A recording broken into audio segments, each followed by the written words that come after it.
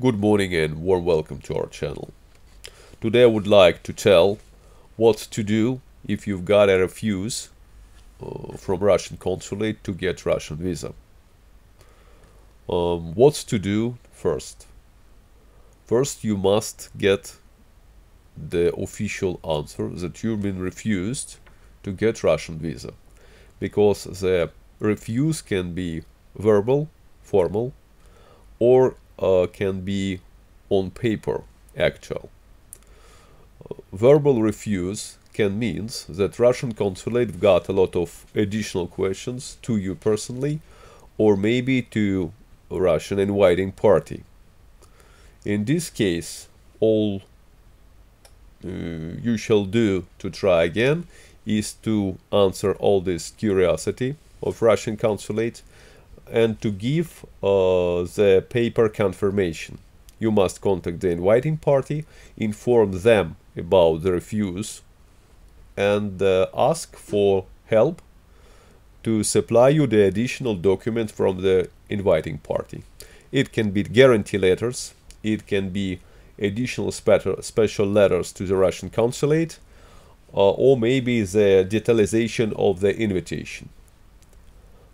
If the additional questions regarding this visa refuse to you can be connected with your personality, in this case you must answer all the curiosity of Russian consulate regarding the air tickets, maybe insurance, answering the questions where you plan to live in Russia, and all the additional questions they have to you. And the best way is to supply them with all the documentary confirmation, with booking hotels, confirmation, show them air tickets, show them the original of your insurance and all of that. If you've got the refuse to get Russian visa on paper, with the law, with the link, with a paper print, which connected with something of violation of Russian laws, in this case you can start the process of how to appeal and try again to get this Russian visa. In this case it's very important to understand main reason of refuse, because most likely you can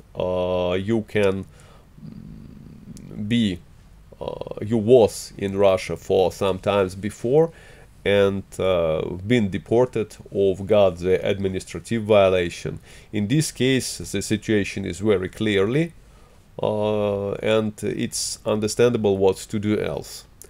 Or maybe there are some reason that consulate doesn't like to explain to you, and in this case the best way is to try to get Russian visa in another country.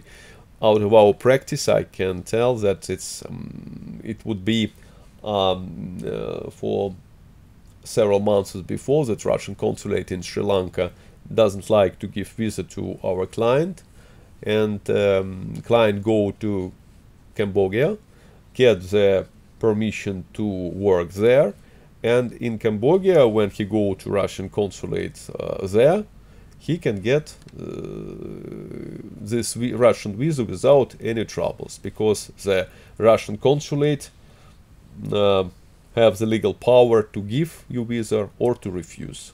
You must clearly understand it yourself. If you've got some help from our behalf, how to get visa after refuse, you can contact us and we can try to help you in this matter.